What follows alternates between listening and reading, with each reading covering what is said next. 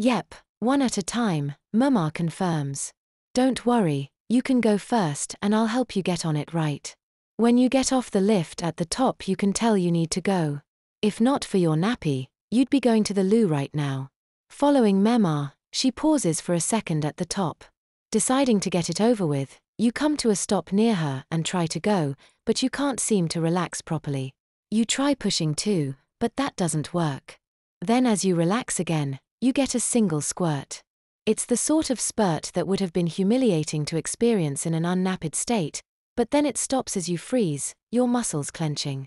Then you realize Mama is pushing off. So, despite the discomfort, you follow her down the slope.